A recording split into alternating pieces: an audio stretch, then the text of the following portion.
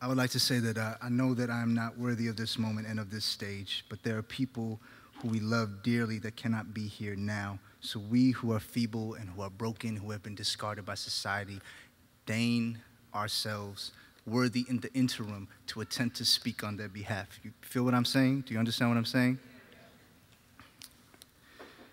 This dream we weave together is more than slender promise. It is more than fancy imagery.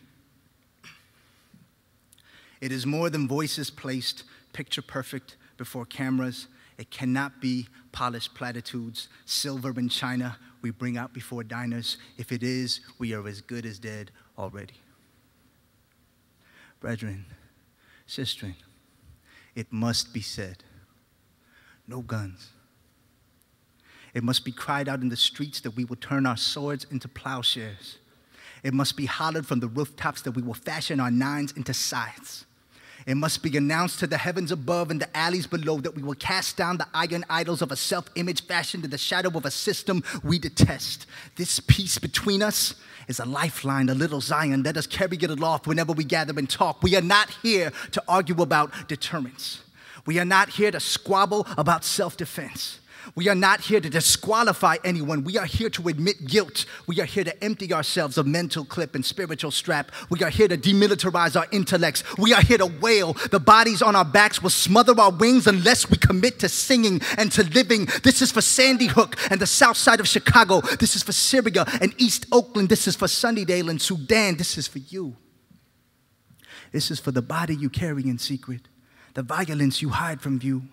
This is for the mourning you do in private, the part you cannot name, the part of you labeled madman, the piece of you called insane, the section of yourself that is school, riddled with bullets.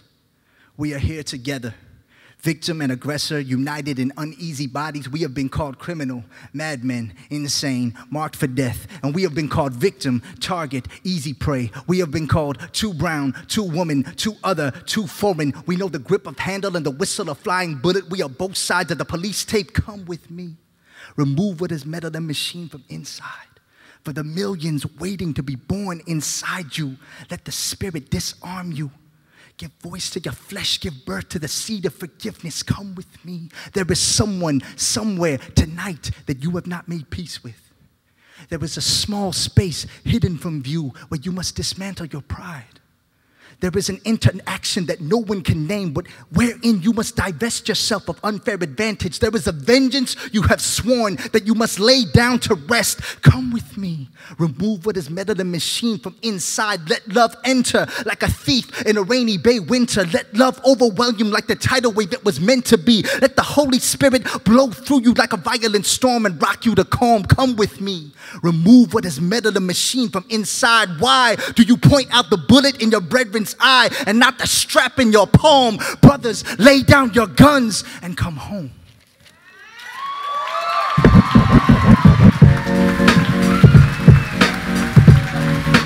That's Denizen Kane, everybody. Denizen Kane.